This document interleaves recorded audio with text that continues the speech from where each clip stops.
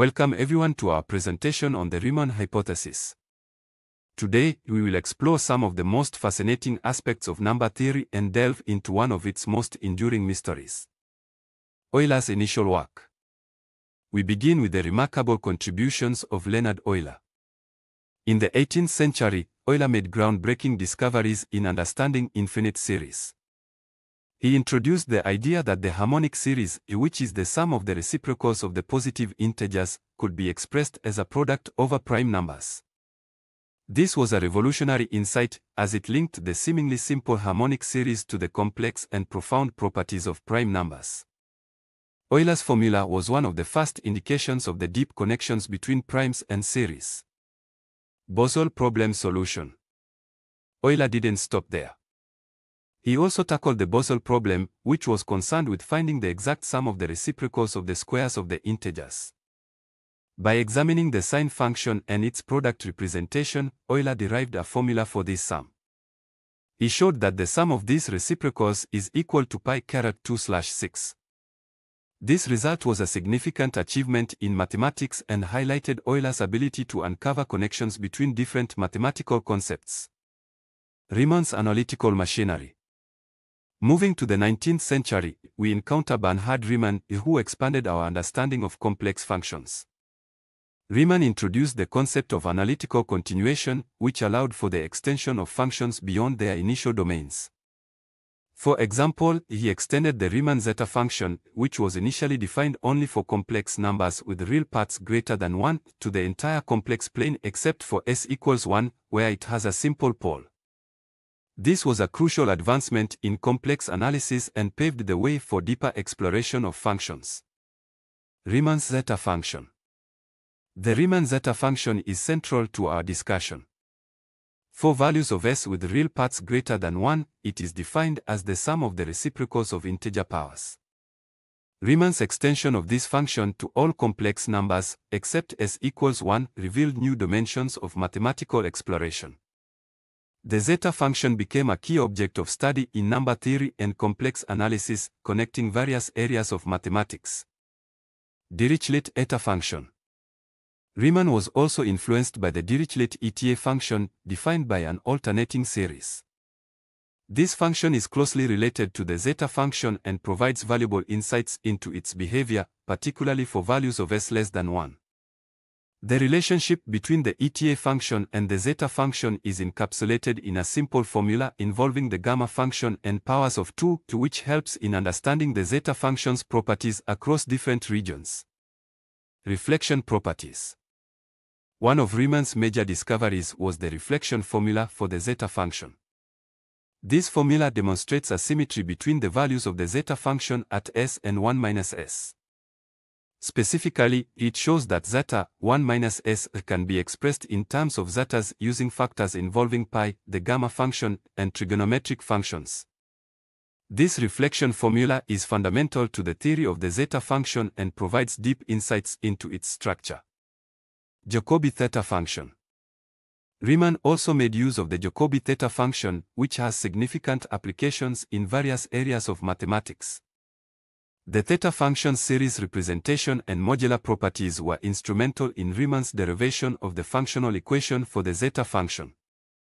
This equation is crucial for understanding the zeta function's behavior across the complex plane and highlights its intricate connections to other mathematical functions.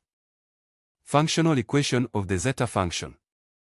The functional equation of the zeta function relates its values at s and 1 minus s through a complex expression involving pi, the gamma function, and trigonometric functions. This equation is a key result in the theory of the zeta function, showcasing its symmetry and the deep relationships between different mathematical concepts. Riemann's seminal paper. In 1859, Riemann published his seminal paper on the distribution of prime numbers, which introduced the zeta function and laid the groundwork for modern analytic number theory. This paper was a milestone in mathematical history and has had a lasting impact on the field, influencing subsequent research and discoveries. Riemann's hypothesis. Finally, we address the Riemann hypothesis itself. Riemann proposed that all non-trivial zeros of the zeta function lie on the critical line where the real part of s is half. This hypothesis has profound implications for number theory, particularly in understanding the distribution of prime numbers. Despite extensive numerical evidence supporting the hypothesis, a formal proof or disproof remains one of the greatest challenges in mathematics. Let's start with the unit cycle. We have unit circles centered at the origin with key points and arcs marked every pi/3 or pi/6 radians. Let's explore the significance of these pi/3 or pi/6 angles. The unit circle is a fundamental concept in mathematics, especially in complex analysis and trigonometry. Here, we've divided the circle into 6 equal parts, each corresponding to pi/3 or pi/6 radians, or 60 degrees, because sine and cosines are intricately connected. Pi/6 radians, or 30 degrees, also comes into action. This division highlights the symmetry and periodicity inherent in circular functions. Specialty of pi/3 or pi/6 angles. These pi/3 or pi/6 angles are particularly noteworthy in the context of the Riemann hypothesis. The Riemann hypothesis concerns the Riemann zeta function and its zeros. According to the hypothesis, all non-trivial zeros of the zeta function lie on the critical line where the real part of S is half. If we project these angles onto the complex plane, the unit circle intersects the critical line at specific points. These intersections correspond to the pi/3 or pi/6 intervals, which represent key angles where the circle aligns with the critical line. This alignment is significant because it illustrates the relationship between geometric angles and the behavior of complex functions, especially in relation to the distribution of zeros. In this context, the pi/3 or pi/6 angles serve as a bridge between the geometric representation of the unit circle and the analytical properties of the Riemann zeta function. They emphasize how fundamental concepts in geometry and trigonometry intersect with deeper questions in number theory and complex analysis. Intuition and examples. To build some intuition, let's consider a simple example. Take any odd number on your calculator and divide it by 2. You'll get another decimal number, typically a non-recurring decimal, representing half of the original. This process is straightforward and trivial, but it highlights the special nature of dividing by 2. Geometrically, you can visualize this as our good old pi/2 orthogonal representation. Now, let's try something different. Take a sufficiently large number, calculate its logarithm, and then divide the result by the logarithm of 2. You'll notice that you don't end up in a repeating decimal loop. Instead, you get a value that eventually resolves to 0, although the length of the decimal part may vary. This non-repeating property reflects a more profound mathematical behavior.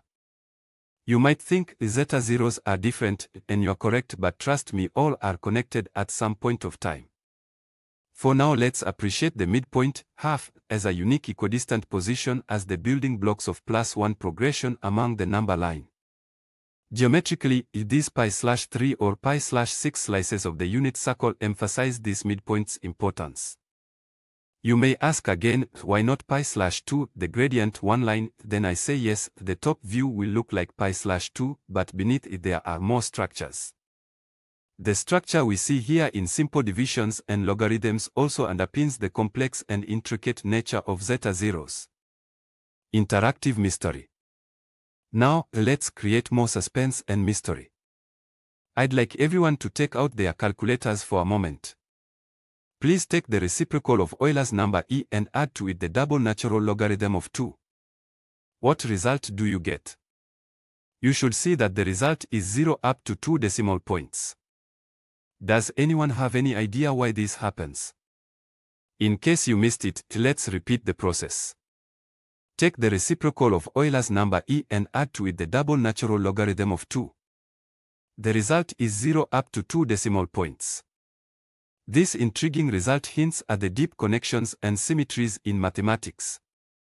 Some of you may say, poor boy, 2 decimal places are not enough. To those skeptics, consider this: 2 leading decimal places are indeed significant. In scientific measurements, having 2 decimal places can be enough to disrupt a 5 sigma accuracy, which is often used to assert a discovery in physics. The fact that this result zeroes out at two leading decimal places is not just a coincidence. It points to deeper, underlying symmetries and relationships in mathematics, much like those proposed by the Riemann hypothesis. The Riemann hypothesis itself deals with the precise and delicate placement of zeros of the zeta function along the critical line. This phenomenon we've explored here with e and log 2 is a small but tantalizing glimpse into the kind of intricate, beautiful truths that the Riemann hypothesis seeks to uncover. While we have entered the domain of physics, let's talk about dark energy. Although its exact percentage keeps fluctuating, as of 2023, it was estimated to be around 69%. Recently, data from the James Webb Space Telescope is suggesting this value might be adjusted downward again. But has anyone ever wondered why this percentage is astonishingly close to the natural logarithm of 2? This seemingly trivial coincidence adds another layer of mystery to our understanding of the universe.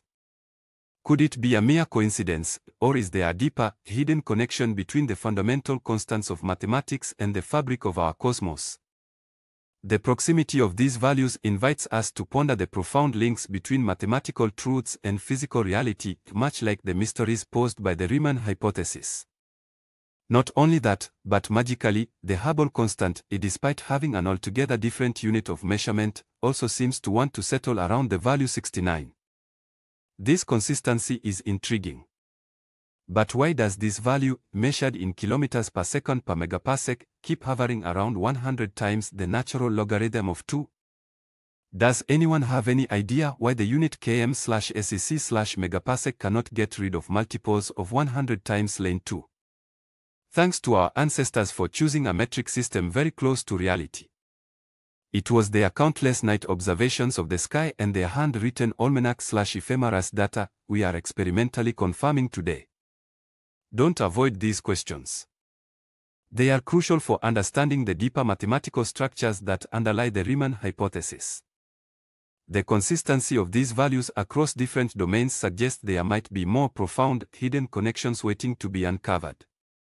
I am not undermining any country/continents or its contribution. By ancestors, specifically, I meant ancestors of the Indian subcontinent, where the decimal system took birth, flourished, and spread to other parts of the world. Did you know that the Leibniz series for pi was actually discovered by the Indian mathematician Madhava of Sangamagrama? Aryabhata provided a significantly accurate value of pi long before Archimedes. The same Aryabhata had insights into gravity long before Newton. Long before Pythagoras, Bodhayana had written about the same Pythagorean theorem in a little poetic style verses. Infinite series and calculus were used in ancient India well before their formal development in Europe. The concept of the relativity of time was known to Indians since antiquity, as described in ancient texts. The Indian subcontinent has a rich history of mathematical and scientific advancements. These ancient scholars laid down the foundations for many concepts that we use today. Their work demonstrates the deep mathematical understanding that existed long before these ideas were discovered or formalized elsewhere. These connections and the long history of mathematical thought are crucial for understanding the Riemann hypothesis and other profound questions in mathematics. Thank you for your attention, and let's continue to explore these historical insights and their impact on modern science. Why am I telling all this? What does it have to do with the Riemann hypothesis? Am I going to say the Riemann hypothesis was known by Indian ancestors? My answer will be yes, they could have, because they used it. Not only Indians, even the Greeks had insights into complex mathematical systems, as evidenced by the mysterious Antikythera mechanism, which had an intricate 19 times 53 gear-like system. You must be saying, what? Are you insane? Unfortunately not, because of the colonial system, I was educated through the Macaulay curriculum. Like many others, I was also deprived of this rich ancient knowledge, but once I started reconnecting it did not take much time to achieve a steep learning curve ratio and connect the dots. Let me tell you that these Greek fellows were actually trying to follow a 1,000-year bigger cycle in which Indians already graduated and mastered by calculating million, billion, trillion year cycles. Indians used 14 and 71 as the multiplier as they keep on calculating the age of the Indian Trinity gods. The absolute male energy named Purusha and the absolute female energy named Prakriti remained eternal, searching for the eternal knowledge known as Brahman. Can you track their use of Ln too? For more readings you are requested to read Carl Sagan or refer Wikipedia on Hindu concepts of time. Noteworthy to mention that there are similar verses in the Quran saying, and indeed, a day with your Lord is like 1,000 years of those which you count. And in the internet, you will find number crunchers like me, calculating the speed of light out of this verse. So I am not alone to blame. Understanding the deep connections and the advanced mathematical and scientific knowledge of ancient civilizations can give us new insights into modern problems. The Riemann hypothesis, with its profound implications and mysterious nature, might be more connected to ancient knowledge than we currently realize. You might have heard the story of the young Carl Friedrich Gauss, who, when asked to sum the first 100 numbers, gave the correct answer in just seconds. Today, this calculation can be done quickly by anyone, but at that time, it was thought to be an act of genius. Remember this boy, Gauss, who was playing with prime numbers and went on to come up with the prime number theorem, PNT. The theorem describes the asymptotic distribution of prime numbers and was a major milestone in number theory. Gauss's work laid the groundwork for many important mathematical discoveries, including the Riemann hypothesis. His genius in recognizing patterns and making profound mathematical insights continues to inspire mathematicians to this day. Did anybody do the mental math? The sum of the first 100 numbers is 50-50. Notice that it simplifies to 50-50. What does this have to do with the Riemann hypothesis? It's interesting to see that the sum breaks down to 50 and 50. This represents a halfway mark, not just once, but twice. It's a reminder to open your mind to strange and unexpected connections. Before we dive into the details, consider this peculiar alignment. It might not be a coincidence. The way numbers and their sums reveal patterns can often lead to deeper mathematical insights, including those related to the Riemann hypothesis. Thank you for your attention, and let's keep this intriguing connection in mind as we continue exploring the mysteries of mathematics. The Greeks followed a 19-year to 20-year cycle combined with a 53-year to 50-year cycle in their Antikythera mechanism. This ancient Greek device, often referred to as the world's first analog computer, was used for studying the night sky and tracking celestial events. The 19-year Metonic cycle was crucial for understanding the relationship between the solar year and the lunar months, helping predict eclipses and alignments. The 20-year Collipic cycle was an improvement over the Metonic cycle, providing a more accurate alignment of the lunar calendar with the solar year.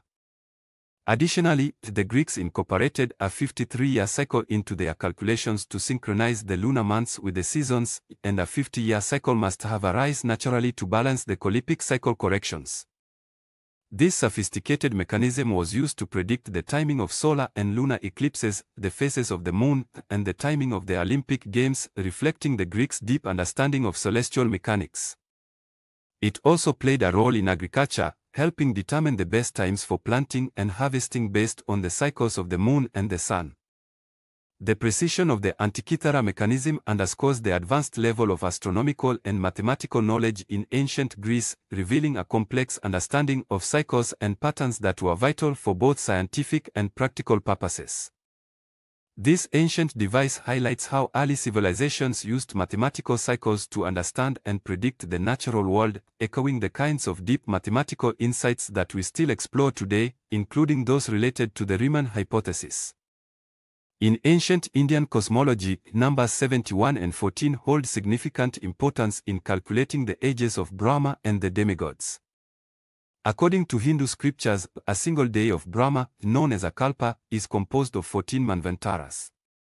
Each manvantara lasts for 71 mahayugas, which are cycles consisting of 4 yugas: Satya Yuga, Trita Yuga, Dvapara Yuga, and Kali Yuga.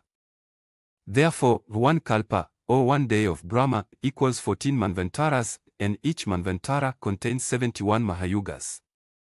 This intricate system of time calculation reflects the profound understanding and conceptualization of time in ancient Indian culture. To put it in perspective, the lifespan of Brahma is said to be 100 years, where each year consists of 360 days of Brahma. This translates into vast periods that are almost unimaginable, demonstrating the Indian sages' deep insights into the cyclical nature of the universe. These calculations not only highlight the advanced nature of ancient Indian cosmology but also show the incredible depth of their temporal frameworks that continue to fascinate scholars and enthusiasts around the world. Thank you for your attention, and let's continue to explore these fascinating connections between ancient knowledge and modern mathematical mysteries. What else did the Indians achieve in the realm of astronomy? Aryabhata, in his seminal work Aryabhata, made remarkable contributions. He provided accurate descriptions of planetary movements, the length of a year, and the concept of sidereal years. Aryabhata's calculations included the rotation period of the Earth, the duration of a solar year, and the positions of planets with impressive accuracy for his time. His work laid the foundation for a sophisticated almanac or ephemeris that has stood the test of time. In addition to Aryabhata, the Indian astronomers developed detailed astronomical tables and methods for predicting celestial events. The Surya Siddhanta, another crucial text, includes precise calculations for planetary positions, eclipses, and other astronomical phenomena. It describes the cycle of the moon, planetary motions, and the various epochs used in Indian astronomy. The accuracy of these early Indian astronomical records is astonishing. They not only provided practical tools for agriculture and timekeeping but also contributed to a deeper understanding of the cosmos. These ancient Indian techniques were so accurate that they are still referenced and hold up well against modern astronomical observations. The depth of knowledge and precision achieved by ancient Indian astronomers underscores their advanced understanding of celestial mechanics, reflecting a rich tradition of mathematical and scientific inquiry that parallels many of the profound questions we explore today, including those related to the Riemann hypothesis. Thank you for your attention, and let's continue to delve into these historical achievements and their impact on our understanding of the universe. Before we dive into another suspenseful topic, let's take a quick flashback to John Napier, the mathematician who introduced logarithms. Napier's invention of logarithms was a groundbreaking development in mathematics. He created logarithm tables and a logarithm wheel, tools that revolutionized calculations by transforming multiplication and division into addition and subtraction. Interestingly, these tools were used widely without a deep understanding of their underlying principles. The practical utility of logarithms was clear, but the deeper mathematical mechanisms behind them were not fully grasped at the time. This brings us to Jacob Bernoulli, who made significant contributions to the concept of limits associated with it. Bernoulli first observed the limit in the context of compound interest. He examined how interest compounding continuously leads to a limit, which was later formalized as Euler's number E. Bernoulli's insight into this limit was crucial for understanding continuous growth and decay. Euler's number E, approximately 2.71828, is the base of natural logarithms and plays a fundamental role in mathematics. Euler expanded on Bernoulli's findings, exploring the properties of E and its connection to the exponential function and calculus. Now, I present to you another intriguing limit in the form of ln2, which can help mathematicians introduce and understand algebraic cycles.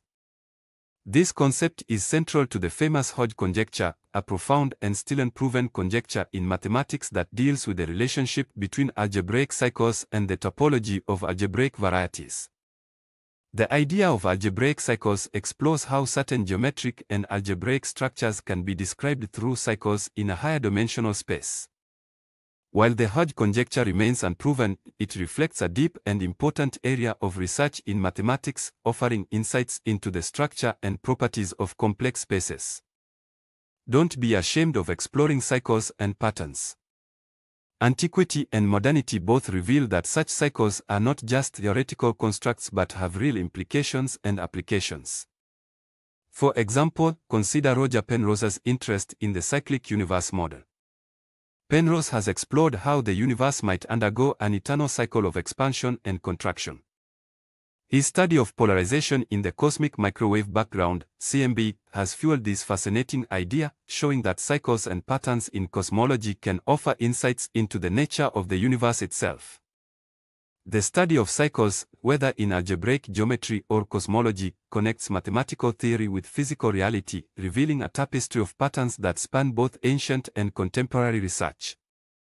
These cycles are real, and understanding them can provide a deeper appreciation of the fundamental structures governing our universe.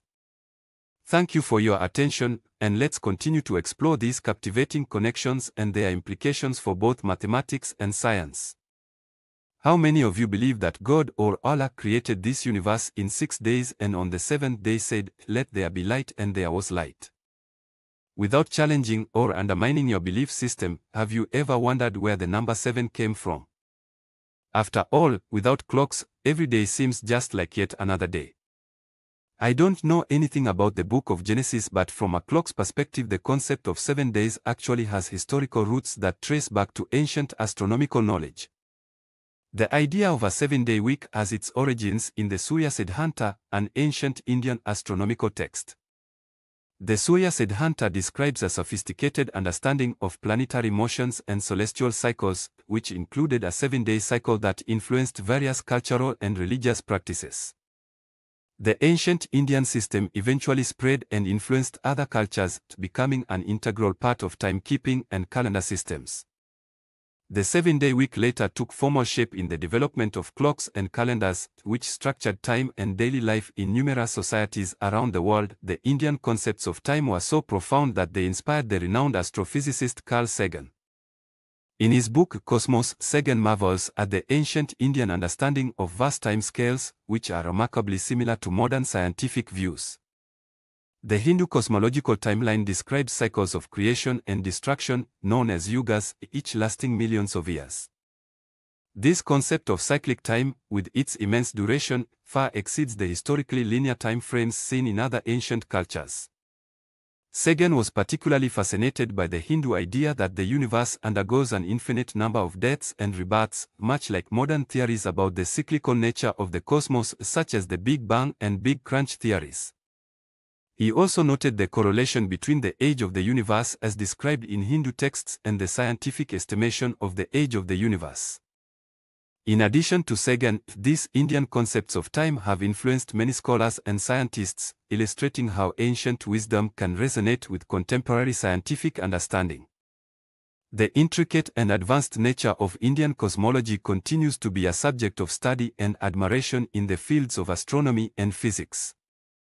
The historical link between the ancient astronomical systems and the concept of a 7-day week shows how deeply ingrained and influential these early astronomical insights were. They provided a framework that has persisted through centuries, shaping our understanding of time and our daily routines. Thank you for your attention, and let's appreciate how historical knowledge and cultural practices intertwine to form the concepts we live by today. All this was to induct you into the concept of natural cycles, preparing you for a quantum leap in understanding, much like the electrons that make sudden transitions in quantum systems. In the past, I have been trolled and compared with Terence Howard. I didn't know him until I came across some YouTube comments. When searched about him, I came to know about his square root of 2 loop from YouTube. By the way, Howard's problem is also related to the Riemann hypothesis, but his claim that 1 times 1 is equal to 2 might not be the correct interpretation. If you want to rank crackpots by their claims, then please rank me the first, as along with my claims I place my proofs/equations too. I invite you to explore more structures and concepts, which I am happy to share freely, provided you show a genuine interest in understanding cycles. The mathematical world is rich with insights and patterns that extend beyond initial impressions. Engaging with these cycles can lead to profound discoveries and a deeper appreciation of the interconnected nature of mathematical ideas. Thank you for your attention, and let's continue to explore these fascinating concepts and their implications for our understanding of the universe.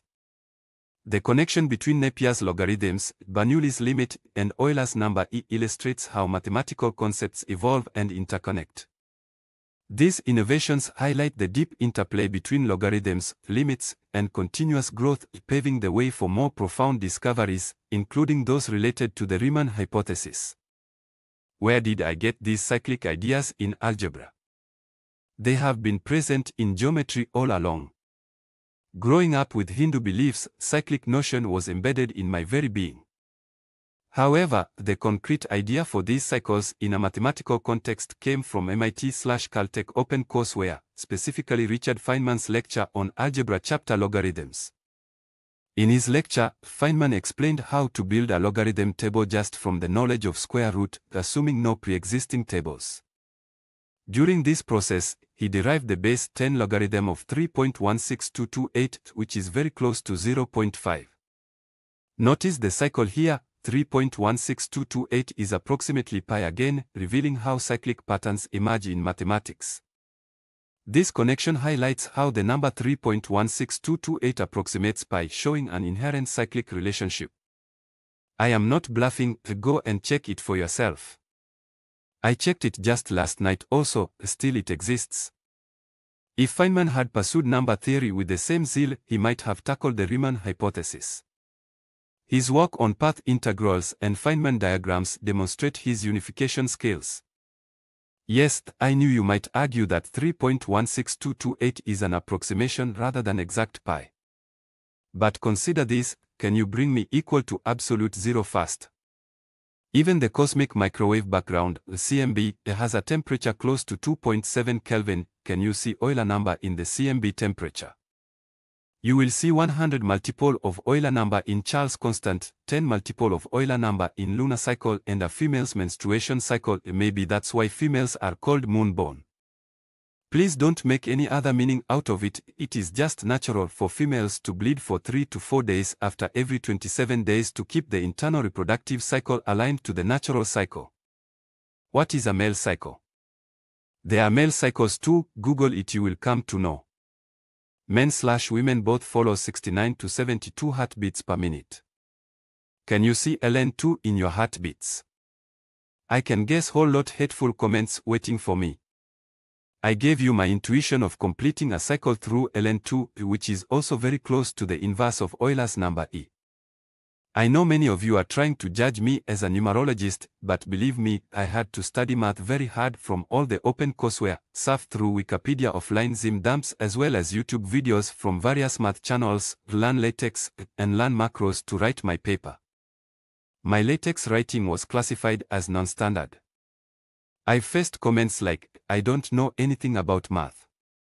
No one ever told me that I cannot try anything new directly, yet diplomatically they felt me that way.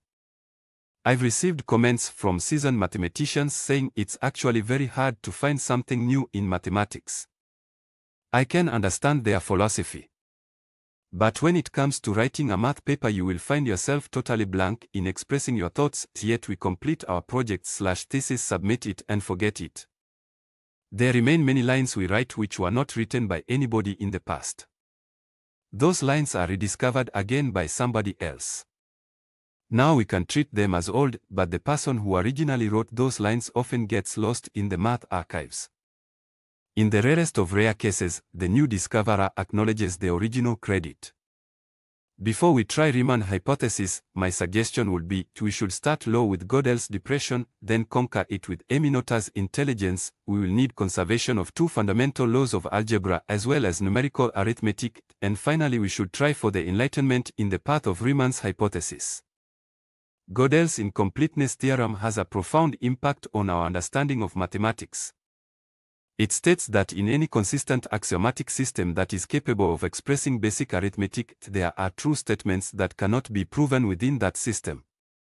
This result implies that no matter how many axioms we add to our mathematical framework, there will always be some truths that elude formal proof.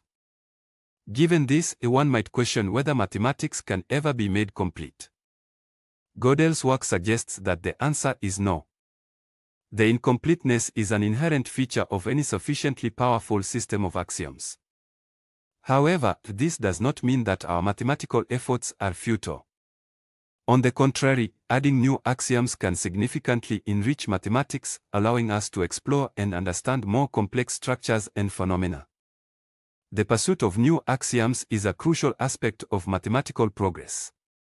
By incorporating new axioms, we can develop new theories and solve problems that were previously unsolvable. This ongoing process reflects the dynamic and evolving nature of mathematics, where each new discovery opens up further questions and avenues for exploration.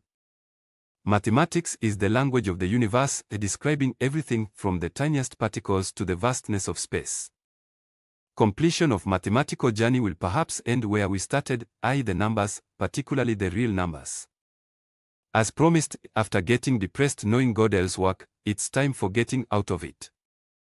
To start with, let me ask you a question. We have got completely ordered set of real numbers, then why Gödel had to come with his incompleteness? The answer is we were not happy, we needed more structures to answer more questions. More structures brought more questions, some of which remained incomplete. Now if we adopt shut up and calculate approach, then we will be restoring the pre-existing order in our mathematics. This will be cheating on there are true statements that cannot be proven within that system. No, we are not cheating here. We should read it like there are true statements that cannot be proven within that system except those true statements which required no proof at the first place. Zermelo-Fraenkel set theory start with a null set and keep on building more sets as the number of elements increases. Notable to see is even a null set gets a count, something out of nothing. Philosophically, zero represents the concept of nothingness, the absence of any quantity. This idea is deeply intertwined with existential and metaphysical inquiries into the nature of reality, existence, and the universe. Zero is unique in that it bridges the finite and the infinite, the tangible and the abstract. We will not discuss it further as Zermelo-Fraenkel set theory was not my original inspiration and I am not sure whether it can deliver the proof of Riemann hypothesis. My original inspiration was symmetry, we will be moving towards that direction. In algebra, symmetries and inverses are fundamental concepts that permeate various mathematical structures. Understanding the deep connections between symmetries, additive inverses, multiplicative inverses, and zero division can provide insights into the elegant harmony underlying algebraic systems. Symmetry in mathematics refers to a property where a structure remains unchanged under certain transformations. Symmetries can manifest in many forms, such as geometric symmetries, like rotations and reflections, and algebraic symmetries, like permutation of elements in a set. In algebra, symmetries often relate to operations that can be performed on elements of a set without altering the underlying structure of the set. For example, the set of real numbers is symmetric under addition and multiplication. These symmetries are described by the existence of additive and multiplicative inverses. The additive inverse of a number is another number such that their sum is zero, the additive identity. The concept of additive inverse is deeply connected to the symmetry of the number line. For any point on the number line, negative of that point is symmetrically opposite with respect to the origin 0. This symmetry ensures that every number has a counterpart that undoes the addition of the original number, leading to the neutral element, 0. Similarly, the multiplicative inverse, or reciprocal, of a non-zero number is another number such that their product is 1, the multiplicative identity. The multiplicative inverse represents a symmetry in the context of scaling transformations. For any non-zero number, the reciprocal is the scaling factor that undoes the multiplication by bringing the product back to the neutral element, 1. Algebraic structures like groups, rings, and fields encapsulate these symmetries and inverses in a formal framework. A group is a set equipped with a single binary operation that satisfies closure, associativity, the existence of an identity element, and the existence of inverses. The symmetries in a group are described by the existence of inverses and the identity element, ensuring that every element has an undoing counterpart. A ring extends the concept of a group by incorporating two binary operations, usually addition and multiplication. Rings also respect the distributive property. The symmetries in a ring are more complex, involving both additive and multiplicative inverses, though the multiplicative inverses might not exist for all elements. A field is a ring in which every non-zero element has a multiplicative inverse. Fields exhibit the highest level of symmetry, as they support both additive and multiplicative inverses for all elements, except 0 in the case of multiplication. The deep connection between symmetries and inverses in algebra lies in the ability to undo operations and return to a neutral state, whether through addition or multiplication or both together. Additive inverses reflect the symmetry around 0, while multiplicative inverses reflect the symmetry around 1. All of my work on Riemann hypothesis is centered around symmetry. Now let's move to the key concepts in my work. The first key concept in this paper is the dual unit circle, which is based on symmetry. Similar to how an electron can exist in multiple states simultaneously until it is measured, the dual unit circle coexists alongside the unit circle. This concept extends the familiar unit circle from complex analysis, where Euler's unit circle is defined in the complex plane and is key to understanding the relationships between trigonometric functions and complex exponentials. Complex numbers, despite obeying all the fundamental laws of algebra, cannot be ordered in a manner consistent with their algebraic properties. This stems from the fact that any ordered field must allow for a comparison of every pair of elements. No consistent ordering of complex numbers is possible, as it would violate fundamental properties of the field. When we extend our number system to higher dimensions, such as with quaternions and octanions, the concept of ordering becomes even more complex.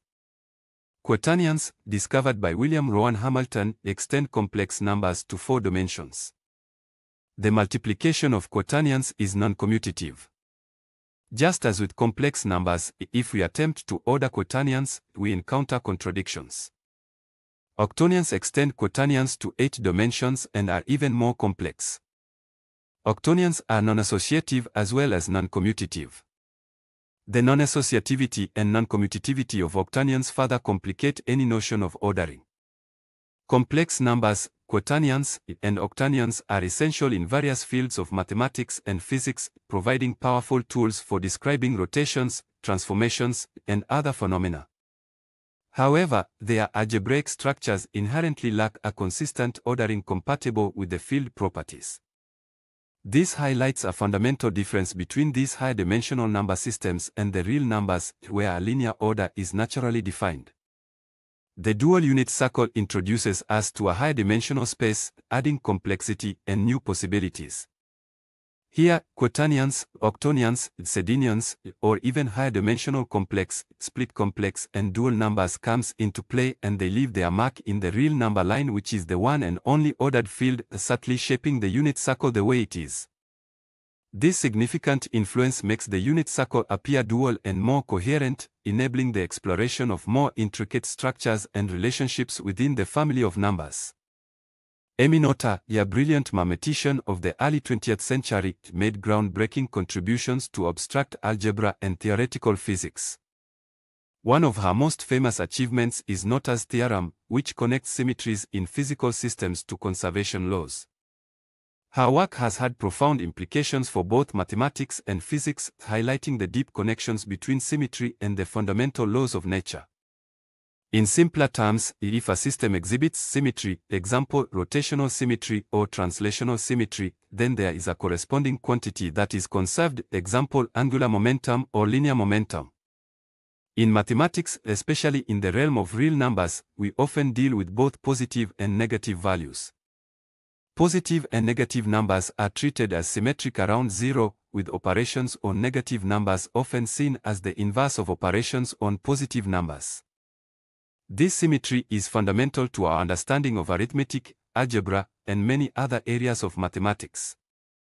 However, the way we handle positive and negative values can sometimes seem limited, especially when considering higher dimensional spaces and more complex mathematical structures. In reality, the mathematical treatment of positive and negative numbers can sometimes feel asymmetric, particularly in certain contexts like complex analysis, vector spaces, and quantum mechanics. In quantum mechanics, symmetry plays a crucial role in understanding the behavior of particles and fields. Symmetry operations, such as parity, help describe physical phenomena in a way that treats positive and negative values on equal footing. Emmy Noether's theorem is especially relevant here, as it connects these symmetries to conservation laws. In higher dimensional spaces, such as vector spaces and tensor fields, the concept of symmetry becomes even more nuanced. Positive and negative values can be seen as part of a broader geometric structure, where reflections, rotations, and other transformations preserve certain properties. This higher dimensional perspective provides a more unified view of positive and negative values. In the realm of complex numbers, if, for example, we extend the real number line into a two-dimensional plane. Here, the positive and negative sides of the real axis are just one aspect of a richer structure that includes imaginary numbers. The complex plane allows for a more symmetric treatment of values, where rotations and reflections can be handled seamlessly. One intriguing question is whether the negative side can have a symmetric reflection on the higher dimensional positive side, similar to the concept of parity, which involves flipping the sign of spatial coordinates to conserve some quantity. This idea challenges the conventional view that negative values are merely inverses of positive values and suggests a more holistic approach to understanding mathematical structures. While this idea may seem unconventional, you have the choice to accept or stay behind. Mathematically, this can be inspected by considering transformations that map negative values to positive values in higher dimensions while preserving certain symmetries or invariants. For instance, in complex analysis, the reflection principle uses such symmetry to extend the domain of holomorphic functions. Similarly, in number theory and algebra, symmetries can reveal deep connections between seemingly disparate elements. This concept invites us to rethink the role of negative values and explore whether they can be more than just inverses, potentially offering new insights into the underlying structures of mathematics. I can guide you through a threefold path of depression, awakening, and enlightenment to help you decide, but ultimately, success depends on your dedication and various other factors you may already know. Like conservation laws in physics, in mathematics, the concepts of additive and multiplicative identities are fundamental and deeply intertwined with the structure of numbers and operations. The additive identity is a number which, when added to any number, leaves the original number unchanged. For real numbers, the additive identity is 0.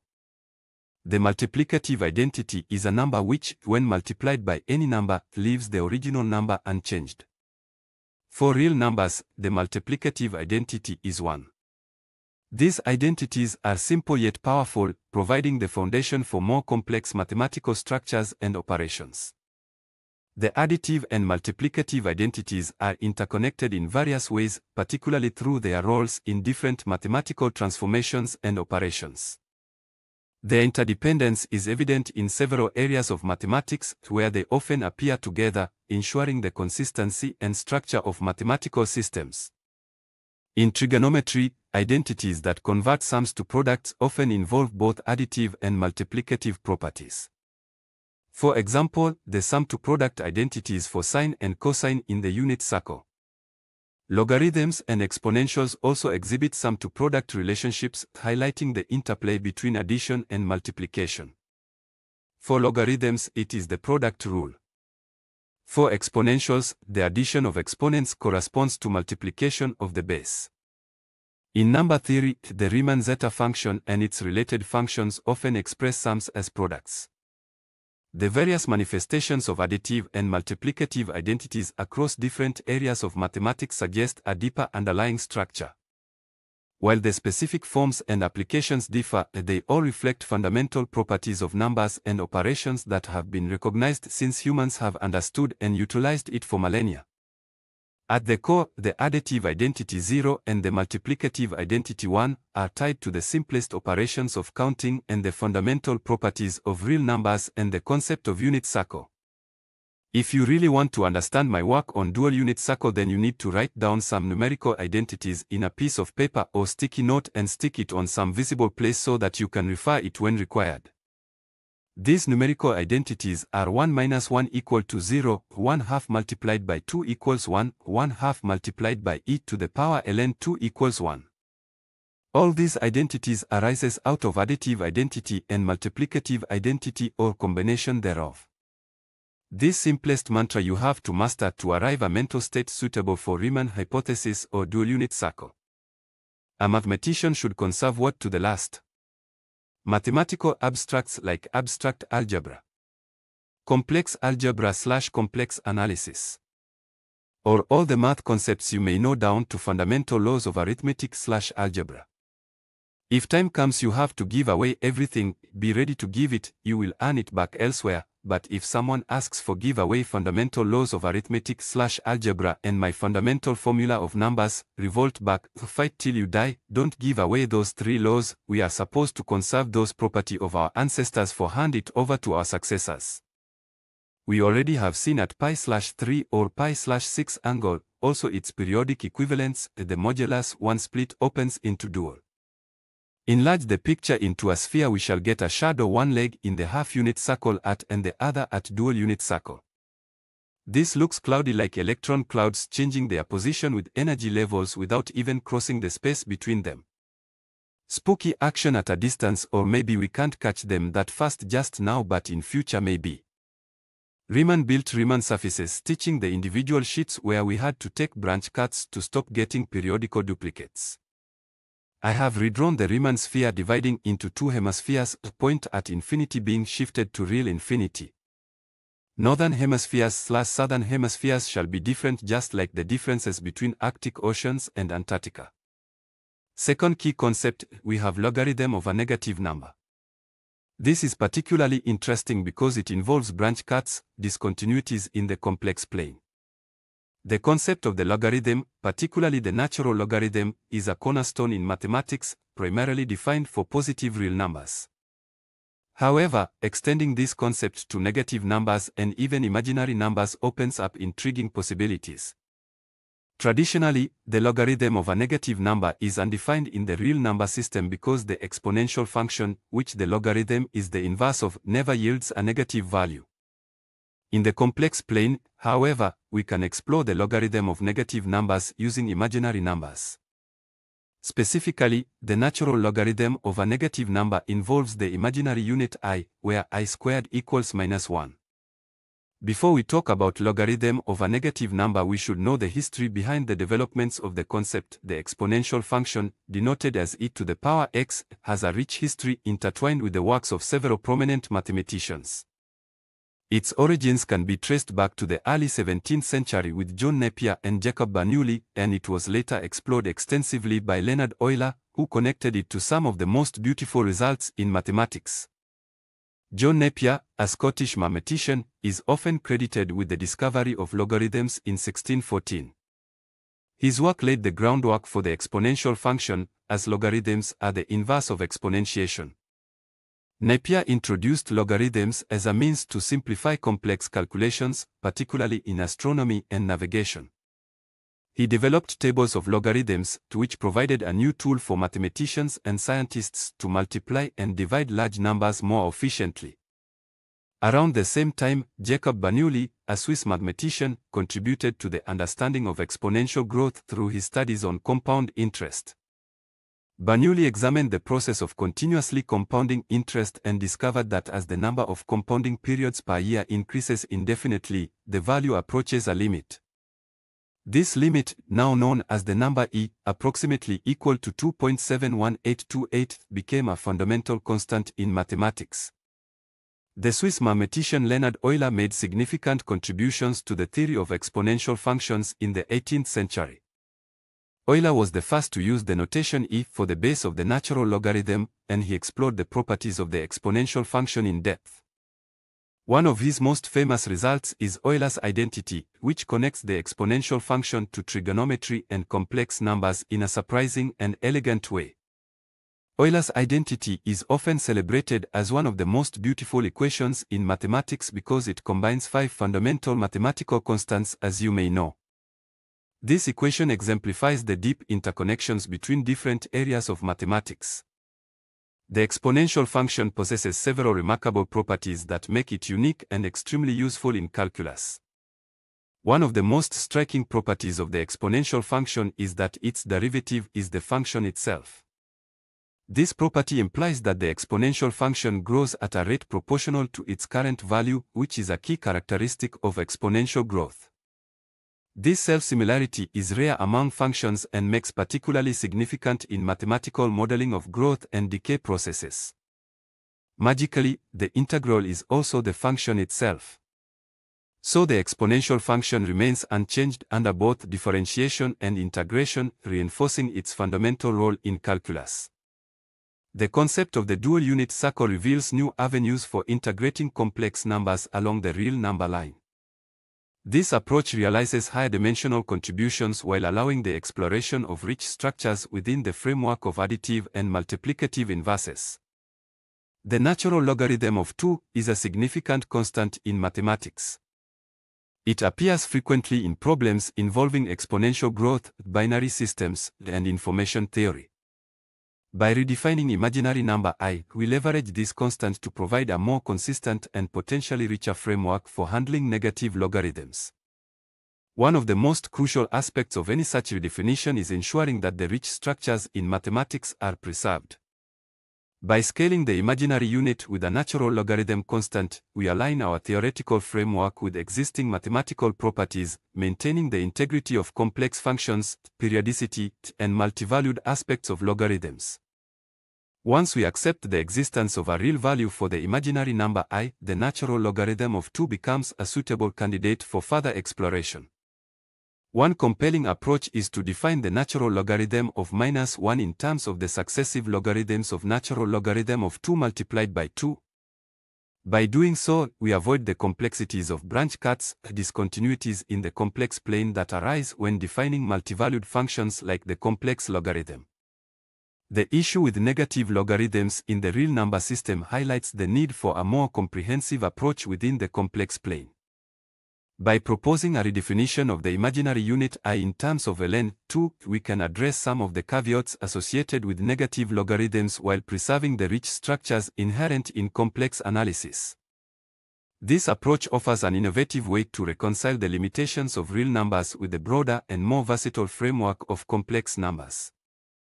I did my work inspired from real numbers, that at the end if you buy it then complex, hypercomplex, split complex, dual numbers all get merged with real numbers with appropriate higher dimensional scalar and a base of your choice for imaginary number iota. My natural suggestion is ln 2. I saw the potential of applying it to exotic numbers like up arrow notations, tree tree, etc. but never ventured. Perhaps the branch cut problem ends with the selection of the base. Of course we need to keep on using the successive logarithm of the main base we take for lateral, for different families of complex numbers. The verticals we need to leave open for future enthusiasts to explore other exotic numbers. The periods will be directly handled by the imaginary parts, I mean the real coefficient of imaginary parts. Third and final concept in this paper on the proof of Riemann hypothesis is Riemann hypothesis itself. I titled my paper, Numbers are Three-Dimensional. My motivation was to take my readers out of comfort zone of two-dimensional complex numbers. Before we delve into the process of extending the domain of the Riemann zeta function and my personal journey in attempting to prove Riemann hypothesis, let's first grasp the essence of what the hypothesis is all about.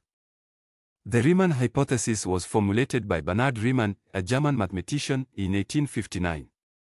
It revolves around the distribution of prime numbers and their connection to the zeros of the Riemann zeta function.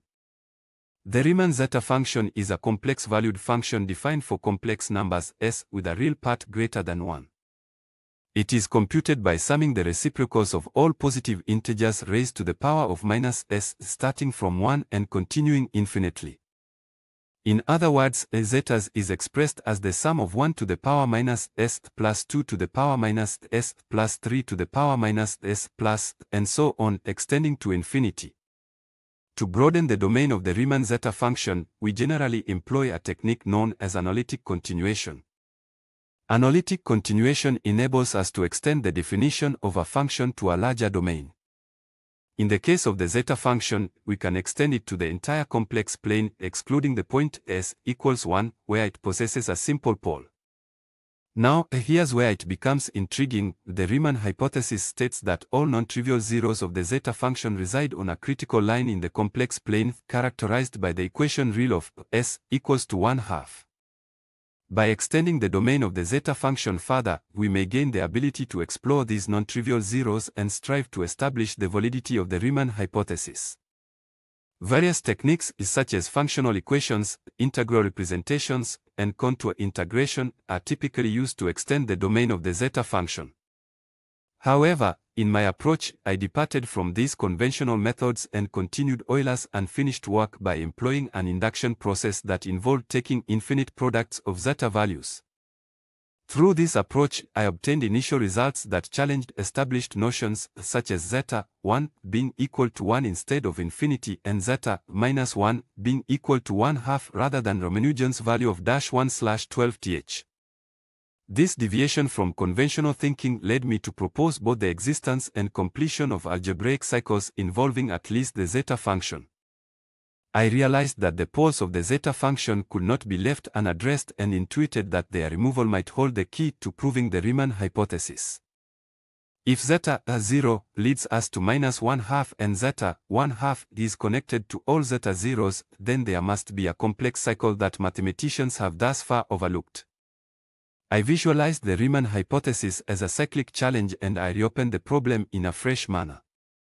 Because of the entangled relationship between the gamma and zeta functions, I suspected that the gamma function may also be rotating around some other functions. I constructed a hand-woven garland, interweaving various flowers representing zeta values from various branches of the cross-pollinated zeta function, gamma function, pi function, my own delta function, and their periodic harmonic conjugates. These branches stem from two fundamental trees, the unified factorial tree and the unified zeta tree. While studying the prime number theorem, I came to know that the prime number theorem is actually proven from the results of the zeta function. I questioned myself why the zeta function could not be defined at 1 and why its pole could not be removed. Although calculus provides certain rules for checking the convergence of infinite series, these may prove insufficient when dealing with the convergence of series encapsulating infinities into an unity in a cyclic way. Despite this, Euler successfully derived his sum-to-product formulas and manually calculated zeta values for certain numbers. Later, Leopold Kronecker further elucidated Euler's formulas by interpreting them as the outcome of approaching the right-sided limit of S. In my pursuit, I decided to follow Euler's approach, considering him as my greatest inspiration, and sought to explore how the zeta function diverges at 1 and to introduce new mathematical tools that may be presently absent from the existing context in order to renormalize this infinity. The journey was far from easy, but I firmly believe that perseverance is the key to success. I approached each setback with a positive mindset, recognizing that failure provides valuable lessons and insights. It served as an opportunity for me to reassess my approach, identify weaknesses, and deepen my understanding of the number line. Being in a different world, I lacked the ability to engage with other mathematicians and researchers to exchange ideas, seek feedback, and encouragement.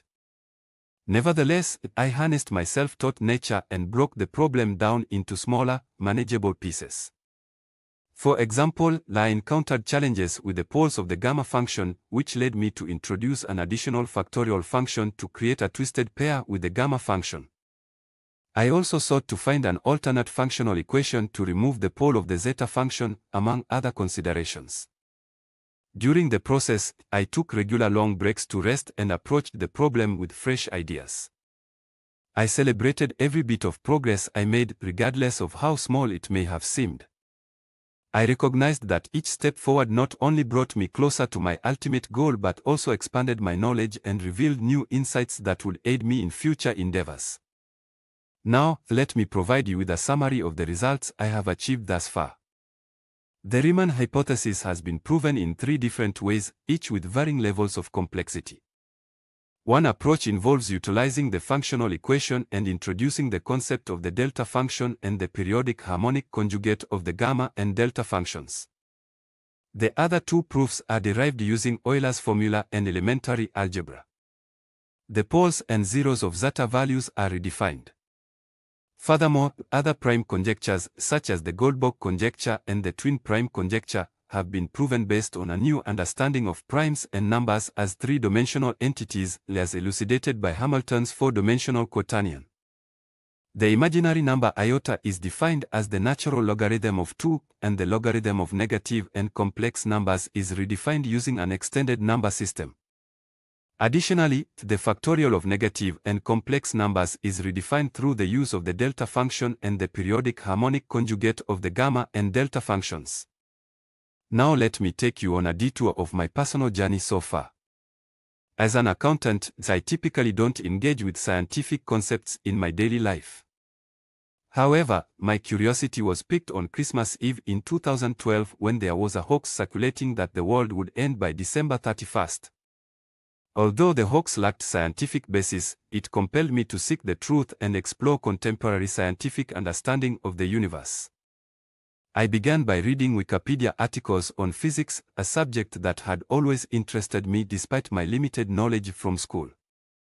It was during this exploration that I encountered a pie chart illustrating the composition of the universe: 69% dark energy, 26% dark matter, and 5% normal matter.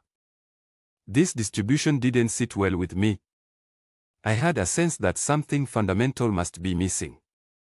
In 2015, I returned to my hometown of Kolkata, India because of the Syrian crisis.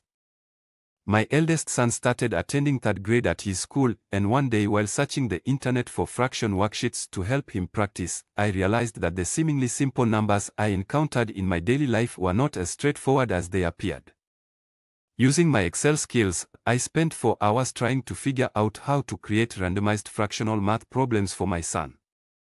I discovered that to generate proper fractions for multiplication and division problems, final result of which didn't result in recurring decimals, I needed to divide any random input numbers by its larger multiples of 5. I hypothesized that this phenomenon was due to the decimal system we use, with 5 acting as a midpoint. On another occasion, I encountered the fine structure constant, which has an approximate fractional value of 1/137. I couldn't help but notice that it was nearly half of the reciprocal of Charles's constant ratio of 1/273, which I had learned about in school. I struggled to immediately understand the significance of this observation but attributed it to the same midpoint theory I had developed, inspired by concepts of balance and averages in financial accounting. You must be thinking that I made a mistake when I said fine structure constant is half of Charles's constant. I am talking in the sense of denominator. Numerator is always reserved for 1 in my thought process. One day, while browsing through Wikipedia, I stumbled upon a list of unsolved physics problems, which led me to another list of unsolved mathematical problems. The latter list was relatively shorter, and I found myself captivated by the Riemann hypothesis, one of the 7 Millennium Prize problems.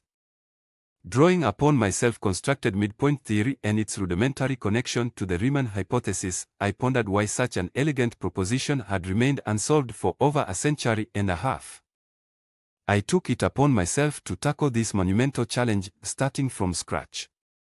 In 2019, I began with Euler's version of the zeta function and employed an induction method into Euler's. I grasped why the Riemann hypothesis ought to be true. My initial elementary proof required just expanding Euler's sum to product form of zeta function in terms of complex numbers with inspiration from Riemann's work, and I saw a mystical connection with once again the great Euler's work, known as Euler's identity, involving the unit circle. I was clueless on the reason for such an uncommon connection for few days, but one fine day the revelations came when I let it come naturally through an unbiased, thoughtless state of mind. Here I felt the grand scheme of unity among the diversities, which is also prominent among the real numbers, as all the real numbers carry one common factor among themselves, which is none other than an 1. To double-check, I also tried to apply it on Riemann's collapsed telescopic product form of zeta function. Here I had to play a little bit with the signs to come to the same conclusion. This exercise also triggered my intuition whether negative domain plays an equal important role in mathematics, answer to which I shall discover in my future endeavor. Frankly speaking, we do not play much with the negative side in our current math. However, my initial elementary proof was met with rejection. In 2020, the world was gripped by the COVID-19 pandemic, and I found myself unemployed and confined to lockdown. This presented me with ample time to focus on unraveling the Riemann hypothesis. I realized that my initial elementary proof lacked the novel mathematical insights necessary for such a pivotal problem. I began to accumulate the pitfalls of contemporary mathematics, which may be the reason why we lack the tools to solve the Riemann hypothesis, as acclaimed mathematician Terence Tao once remarked in an interview. I observed that the imaginary number iota had ensnared both mathematicians and physicists in its imaginary realm, keeping them engrossed. My initial elementary proof called for a half-unit circle, contradicting the conventional notion of a unit circle. Here I gathered enough courage to break open the singularity situation of negative logarithm into a dual situation involving quaternion and come out with the idea of real value for imaginary number iota will fix the caveat of negative logarithm into some real calculations. I had discovered a way using calculus to incorporate a dual unit circle within the familiar concept of a unit circle, but further justification was needed. Although complex analysis was not my cup of tea, I delved into it to ensure that my work did not violate any principles. I found no such violations, yet I encountered only rejections. Returning to Riemann's functional equation, I sought to develop a more rigorous approach. I came across a particular theorem in complex analysis known as the harmonic conjugate theorem, which states that if a function is analytic in a given region, there must exist a harmonic conjugate of the original function. I realized that if I could slightly modify Riemann's functional equation by replacing the gamma function with an equivalent that is not undefined at 1, I could potentially eliminate the function pole. I understood that this would challenge the well-established divergence of the harmonic series, as proven by Nicole Osma centuries ago. But residue theorem, Grandi's series manipulation helped me to remain in the picture. This journey led me to introduce a new zeta function that spiraled cyclically to form a continuum with these cycles serving as placeholders for infinity. However, I soon realized that I had inadvertently opened Pandora's box, giving rise to additional complications and dilemmas along the way.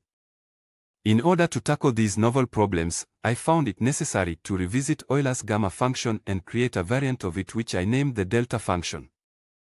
However, even with this new function, I encountered challenges and uncertainties in my pursuit of unraveling the Riemann hypothesis. The journey continues, and I remain dedicated to the exploration of these mind-boggling ideas, seeking to make a meaningful contribution to the fields of physics and mathematics. I still faced an incomplete picture. To fill in the missing pieces, I delved into the uncharted territories of negative factorial functions and introduced two additional functions that served as periodic conjugates as well as the inverses of the original gamma function and the newly discovered delta function. With these 5 factorial functions, gamma remaining the central one, I was able to extend the domain of factorials to negative numbers and the domain of the zeta function to negative even numbers. The sign manipulations I did in my elementary proofs showing it to be 0 in the background now became manageable using reflection properties of gamma and zeta function. Some other transformations gave me the alternate functional equation. I was good to go now. I brought all these components together and observed that the functional equation for my harmonic conjugate zeta function provided the long-awaited proof for the Riemann hypothesis. Yes, I had achieved it. I celebrated the victory brought about by the pi/3 or pi/6 angles, which propelled me into higher dimensions and granted me the proof. I got a reconfirmation it takes 3 sides to make a triangle and a triangle with 0 area completes a cycle but reduced to a dot. It is worth noting that one ray of the pi/4 angles also extends into the 4th dimension and has a presence in the unit sphere. The loop in square root of 2 problem identified by Terence Howard also get resolved in my dual unit circle penetrating through pi/4 angles. Due to the popularity of calculus, Euler's number E has become more widely known than pi, which remained primarily associated with the study of geometry, particularly the geometry of circles. In my research paper, I hinted at the possibility of pi serving as a base for complex logarithms, where hyperbolic numbers in its exponent yield the conjugate form of Euler's formula pi to the power imaginary number j and I equals -1. I sought natural occurrences that could validate this novel idea, but lacking access to astronomical data for verification, I turned to Google for information on the 60 degrees latitude. The 60 degrees latitude line runs parallel to the equator at a latitude of 60 degrees both north and south. One notable example is the Southern Ocean, which surrounds Antarctica. As the 60 degrees south latitude line traverses this region, it encounters vast expanses of open water with no significant land masses, resembling the notion of zero in relation to the zeta zeros. In the northern hemisphere, the 60 degrees north latitude line passes through the Arctic Ocean, while various islands exist within the Arctic Circle such as Greenland, Svalbard, and the Canadian Arctic Archipelago. The specific stretch along the 60 degrees north latitude may also cross areas of open water, particularly during warmer months when sea ice melts. Although the presence or absence of land along the 60 degrees latitude line can be influenced by factors such as tides, seasonal ice formation, and climate conditions, these regions are generally characterized by expansive stretches of open water without significant land masses intersecting the 60 degrees latitude line directly. After obtaining a natural signature as described earlier, I expanded my investigations to more generalized conditions such as the entire galaxy and the universe, in an attempt to solve the mysteries of dark matter and dark energy. The intriguing coincidence of dark energy's percentage being equal to the natural logarithm of 2 arises from the numerical proximity between the current estimate of the ratio of dark energy's energy density to the critical density of the universe. In the field of cosmology, dark energy is a hypothetical form of energy believed to be responsible for the observed accelerated expansion of the universe. Its properties and nature are still not well understood, making it an ongoing subject of scientific inquiry. Similar to how the critical line of the zeta function is responsible for the infinitude of primes and the number system, dark energy also derives its energy from the power of the number line. Even though the universe may be spatially and temporally infinite, it operates in a manner similar to the number line, which diverges to infinity, crossing an infinite number of cycles like e to the power 11, e to the power 22, e to the power 33, and so on. I derived the last two numbers mentioned using only a few physical constants, such as the speed of light, Planck's constant, Newton's gravitational constant, Boltzmann's constant, mass of the electron, and the Charles's gas constant. Yes, you heard it correctly, the Charles's gas constant. The intriguing numerical relationship between the fine structure constant and half of the Charles's ratio of an ideal gas has kept me awake at night. Connecting the dots to complete the picture requires a certain level of imagination.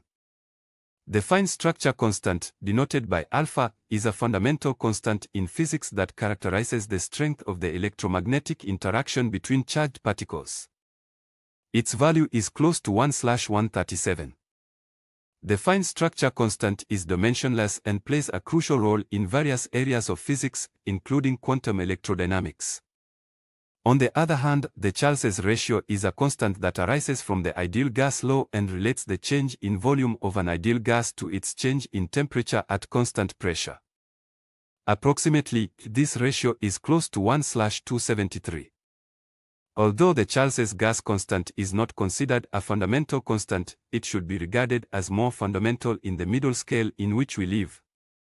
Mathematically, it is closely related to the reciprocal of pi⁴ multiplied by Euler's number e to the base of the natural logarithm.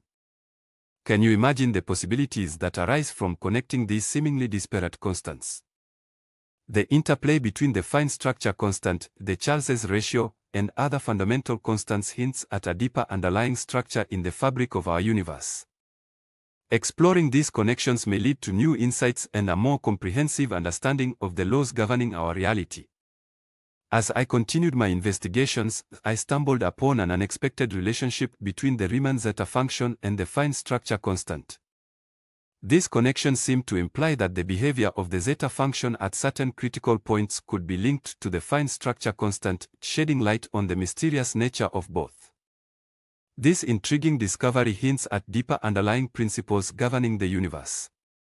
I would like to pay homage to Sir Michael Atiyah, a mathematical giant who made significant contributions to various fields, including topology and geometry. In his last days, he proposed a solution to the Riemann hypothesis, only to face harsh trolling and criticism. He was right when he tried to connect zeta function with fine structure constant.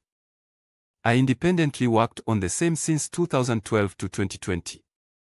I saw him getting trolled, and since then I stopped sending my paper to any journals for publication.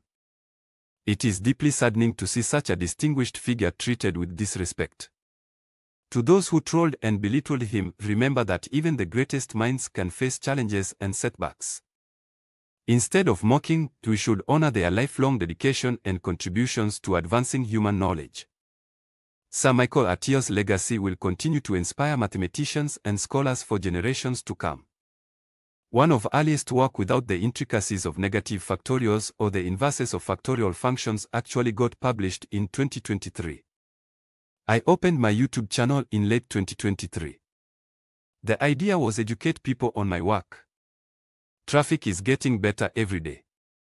To reach more people, I need to translate my speech and post videos regularly with different voices. I am working on that because multilingual track facilities is not available to small YouTubers. On the closure note, my focus was always on achieving the zero state, so I started with zero in my hand. Someone said the universe is a closed circuit, while any other degrees of freedom were secondary considerations. This singular pursuit eventually led me down a roller coaster path of duality, at times losing myself in the vastness of infinity. However, my desire to return safely to my starting point served as a compass, guiding me through the boundless expanse. After catching a glimpse of the greatest zero of all time and space, of which the zeros of the zeta function was merely a subset, I found myself overwhelmed and succumbed to a deep slumber. Upon awakening, I discovered a -1 in the palm of my hand, symbolizing my encounter with the great zero. Euler had seen it his way, and I had seen it my way, yet we both arrived at -1.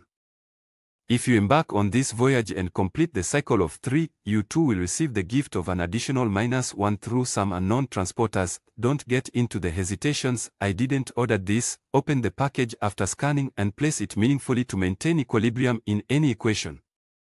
I chose to position mine in the exponent to solve the Riemann hypothesis, but it should be wielded wisely, as it has the potential to unleash infinite possibilities at any moment of time. If you select a wrong place, it can burst like a nuclear bomb disaster. In my paper, I have provided minimal proofs for various unsolved number theory problems. I refer to these proofs as minimal because they emerge from the already proven prime number theorem. Once we understand the duality of the number system and its oscillation around the limit of 2, the dual nature of numbers refers to the observation that prime numbers exhibit both irregular and seemingly random patterns, as well as certain statistical properties that can be analyzed through probabilistic methods. For example, let's consider the twin prime conjecture, which states that there are infinitely many prime numbers that differ by 2. To approach this problem, we can utilize the prime number theorem and the dual nature of numbers. By invoking the prime number theorem and considering the asymptotic limit of prime numbers, we can reverse engineer it to know about the roots of any number, and thus we can show that there will always be infinitely many twin primes with a prime gap of 2. This can be seen as a minimal proof for the twin prime conjecture. Similarly, the Goldberg conjecture, which states that every even integer greater than 2 can be expressed as the sum of 2 prime numbers, could also be approached using the prime number theorem and the dual nature of numbers. It's important to note that while these minimal proofs may provide insights and a deeper understanding of number theory problems, they may not necessarily be considered complete or rigorous proofs. Number theory problems, especially those that have remained unsolved for a long time, often require extensive mathematical techniques and rigorous proofs to be fully resolved. As promised in my last video today, we shall explore a revolutionary concept, the integration of complex numbers with the decimal number system. This idea promises to enhance our understanding of mathematics and extend its applications. Let's dive into the history, basic concepts, attempts at integration, and my unique approach to this intriguing endeavor, which includes a modified place value system and novel decimal operations. To appreciate the integration of complex numbers with the decimal system, we must first understand their origins. The decimal number system, also known as the base 10 system, dates back to ancient civilizations like the Egyptians and the Babylonians. It was formalized by Indian mathematicians and spread to the Western world through the works of Islamic scholars. On the other hand, complex numbers have a more tumultuous history. The notion of imaginary numbers emerged in the 16th century when mathematicians like Cardano grappled with solutions to cubic equations that involved the square root of negative numbers. The formal acceptance and development of complex numbers came later, with significant contributions from Euler, Gauss, and others in the 18th and 19th centuries. The decimal number system is a positional numeral system that uses 10 digits from 0 to 9. Each digit's position represents a power of 10, allowing for the representation of both whole numbers and fractional numbers. Complex numbers, on the other hand, consist of a real part and an imaginary part. This extension of the real numbers allows for the solution of equations that have no real solutions. This concept might seem abstract, but it has practical applications in fields like engineering, physics, and computer science. Historically, the integration of complex numbers into the decimal system hasn't been a mainstream focus. However, there have been efforts to unify different complex number systems under broader mathematical frameworks. For example, the hypercomplex numbers, including quaternions and octanions, extend complex numbers to higher dimensions.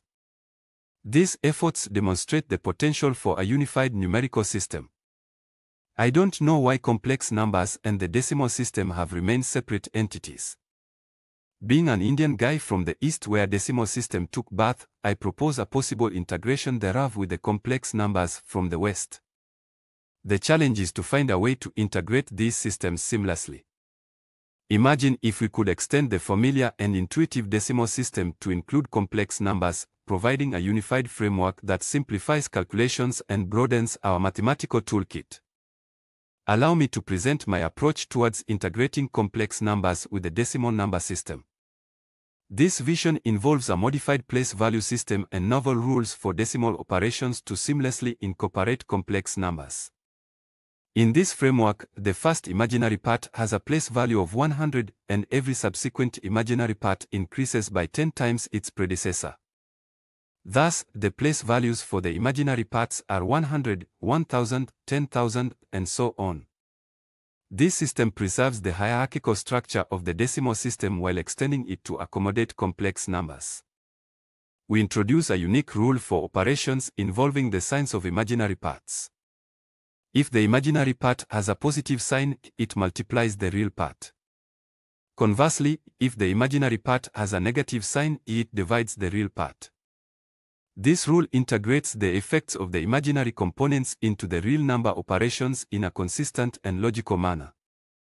In this system, imaginary numbers are replaced by starting with the natural logarithm of 2 and its successive logarithms. This substitution grounds the imaginary parts in well-known mathematical constants, providing a bridge between real and complex numbers. The problematic point will be negative logarithm of -1, which also can be fixed or replaced by double of the natural logarithm of 2 following the definition of imaginary number iota. This approach is consistent with the principles of the decimal system and the properties of complex numbers. By integrating complex numbers in this way, we create a seamless transition from real to complex numbers. Furthermore, this framework can unify hypercomplex numbers, such as quaternions and octanions, by extending the positional system into higher dimensions. Each dimension could represent a different component of these hypercomplex numbers, preserving the structural integrity of the decimal system while accommodating greater complexity. Integrating complex numbers with the decimal number system through a modified place value system and my novel rules for decimal operations is a practical and innovative step towards unifying various numerical systems. By viewing complex numbers as an extended decimal system with unique place values and operational rules, we preserve consistency and open the door to unifying more complex number systems. This vision holds the promise of a more cohesive and comprehensive mathematical framework, enhancing our understanding and application of numbers in diverse fields. Thank you for your attention, and I hope this exploration has sparked your curiosity and appreciation for the innovative possibilities in the world of mathematics. As with any groundbreaking idea, the integration of complex numbers with the decimal number system is bound to face scrutiny and criticism. This is a natural part of the process of advancing knowledge and pushing the boundaries of what we understand. Let me address some of the probable criticisms and defend my propositions with clarity and conviction. One of the primary criticisms may be that this new system is too complex and impractical for everyday use. Critics might argue that the modified place value system and new rules for operations add unnecessary layers of complication. While the proposed system introduces new concepts, it builds on the familiar structure of the decimal system. The place value modification and the rule of signs are designed to maintain consistency and logic within the system. The use of natural logarithms provides a mathematically rigorous foundation that can unify real and complex numbers. In practical terms, the adoption of this system can be incremental, starting in advanced fields like theoretical mathematics, physics, and engineering, where the benefits of a unified numerical framework are most pronounced. Another criticism might come from a purist mathematical perspective, arguing that such a system disrupts the elegance and simplicity of existing mathematical structures. Mathematics has a history of evolving to incorporate new ideas that initially seemed counterintuitive or complex. The acceptance of zero, negative numbers, and even complex numbers themselves were met with resistance. Yet, these concepts have become fundamental to modern mathematics. My approach is not to replace existing systems but to extend them, providing a new perspective that enriches our understanding and opens up new possibilities for exploration and application. As we delve into the integration of complex numbers with the decimal number system, one aspect of my proposal is likely to attract significant criticism: the replacement of the imaginary unit with the natural logarithm of 2 and its successive logarithms. Let me address and defend this part of my proposition in detail. Critics might argue that replacing the imaginary unit with natural logarithm of 2 and its successive logarithms undermines the mathematical legitimacy and rigor of complex numbers, as the imaginary unit iota has a well-defined and fundamental property. While the imaginary unit iota is indeed fundamental in traditional complex number theory, my proposal aims to reinterpret the imaginary component in a way that is consistent with logarithmic growth. The use of natural logarithm of 2 and its successive logarithms grounds the imaginary part in well-known mathematical constants that also exhibit a clear, hierarchical relationship. This transformation does not negate the properties of iota but rather provides a new framework that could offer deeper insights, especially in fields that already make extensive use of logarithmic functions, such as information theory and signal processing. Another criticism may focus on the conceptual clarity and intuition of replacing iota with logarithms, arguing that this substitution could confuse rather than clarify the understanding of complex numbers. The integration of natural logarithms into the imaginary component introduces a new layer of conceptual clarity by linking complex numbers directly to exponential and logarithmic growth, which are pervasive in nature and various scientific disciplines. For instance, exponential growth is fundamental in fields ranging from population dynamics to finance. By expressing the imaginary part in terms of logarithms, we provide a bridge to these applications, making the abstract concept of iota more tangible and relevant. Furthermore, as students and practitioners become accustomed to this new framework, the initial confusion will give way to a deeper, more intuitive grasp of complex relationships. Critics might be concerned about the impact this change will have on existing theorems, applications, and computations that rely on the traditional definition of iota. My approach is not intended to replace the existing framework but to provide an alternative perspective that can coexist with traditional complex number theory. Existing theorems and applications remain valid within their established contexts. However, in areas where logarithmic relationships are more prevalent, this new framework could offer enhanced computational and conceptual tools. Over time, mathematicians and scientists may develop new theorems and applications that leverage this reinterpretation, leading to novel insights and advancements. Educators might express concern about the difficulty of teaching this new system, especially when students are already grappling with traditional concepts. Education is about preparing students to think critically and adapt to new ideas. Introducing this system can be seen as an opportunity to deepen students' understanding of mathematical concepts and their interrelations. By gradually integrating these ideas into advanced mathematics curricula, we can provide students with a more comprehensive toolkit that will serve them well in various scientific and engineering disciplines. Established fields that rely on current mathematical systems, such as engineering, physics, computing, and advanced technologies, might resist adopting a new numerical framework. Innovation often encounters resistance, but it also drives progress. The proposed system's primary applications lie in advanced theoretical work and cutting-edge technologies.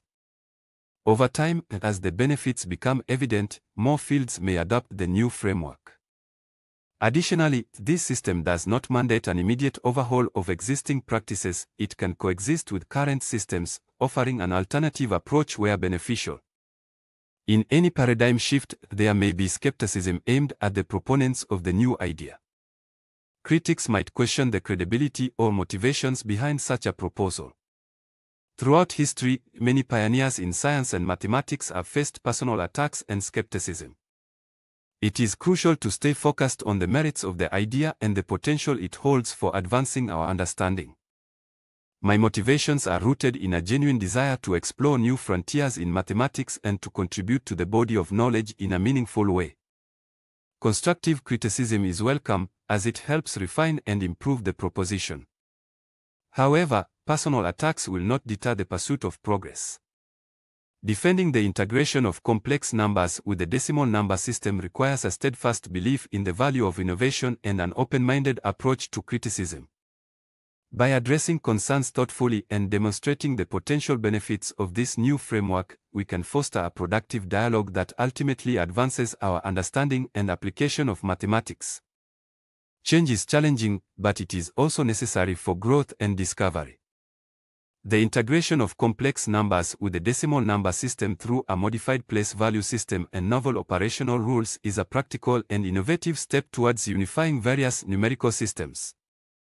By viewing complex numbers as an extended decimal system with unique place values and logarithmic replacements, we preserve consistency and open the door to unifying more complex number systems. This vision holds the promise of a more cohesive and comprehensive mathematical framework, enhancing our understanding and application of numbers in diverse fields. Thank you for your attention, and I look forward to engaging in further discussions and explorations of this exciting concept. As we stand on the brink of unprecedented technological advancements, the integration of complex numbers with the decimal number system opens up a myriad of possibilities. This novel concept can significantly impact two of the most transformative fields of our time, quantum computing and artificial intelligence, AI. By merging these mathematical frameworks, we can push the boundaries of what is possible, enhancing computational efficiency, accuracy, and capabilities. Quantum computing operates on the principles of quantum mechanics, harnessing the unique properties of quantum bits, qubits, that can exist in multiple states simultaneously.